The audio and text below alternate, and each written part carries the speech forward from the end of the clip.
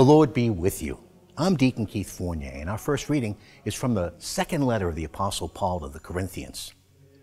I am boasting because I have to. Not that it does any good, but I will move on to visions and revelations from the Lord.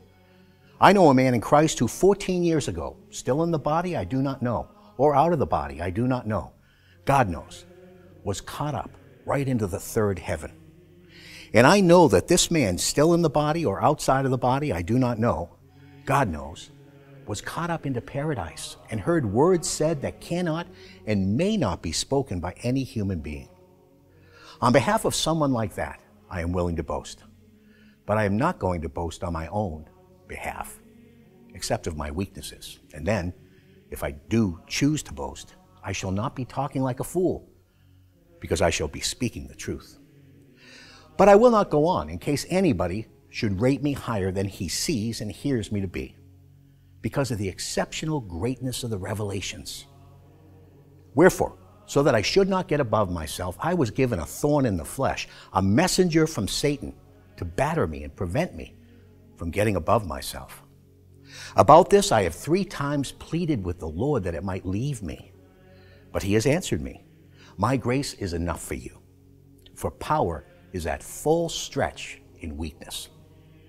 It is then about my weaknesses that I am happiest of all to boast, so that the power of Christ may rest upon me. And that is why I am glad of weaknesses, insults, constraints, persecutions, and distress for Christ's sake. For it is when I am weak that I am strong.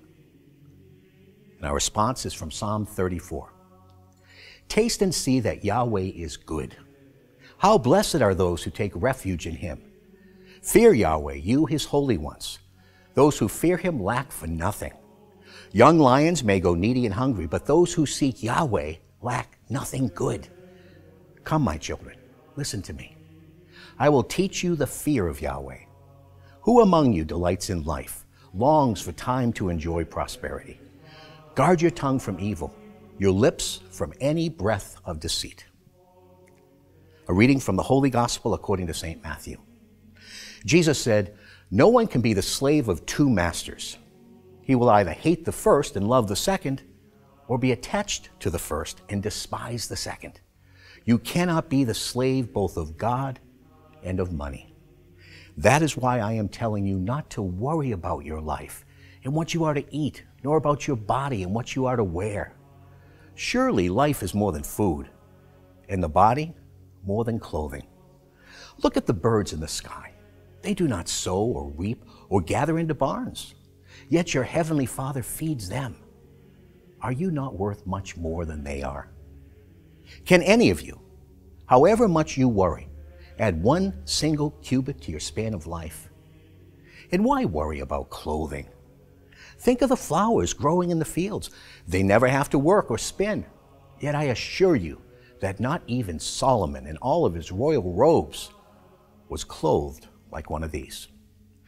Now, if that is how God clothes the wildflowers growing in the field, which are there today and thrown into the furnace tomorrow, will he not much more look after you? You who have so little faith.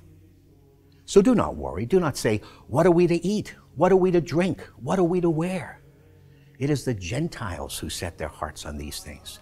Your heavenly Father knows you need them all. Set your hearts on his kingdom first and on God's saving justice. And all these other things will be given you as well. So do not worry about tomorrow. Tomorrow will take care of itself. Each day has enough trouble of its own. The Gospel of the Lord.